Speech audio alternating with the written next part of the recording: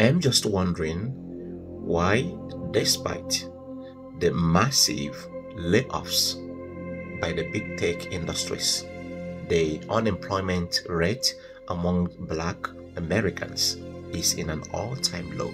Just wondering.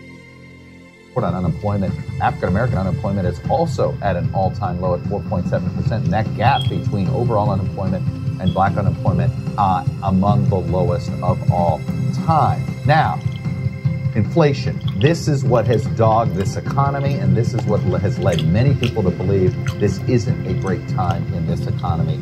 Obviously, we had an inflation rate that peaked in the summer of last year at 9.1%. It is still at 4.9%, much higher than when Biden took office, but it has been on a steady decline.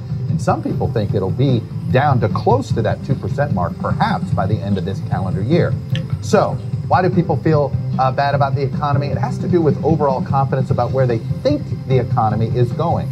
So consumer confidence went up from March to April, sort of in the moment. People said, yeah, the economy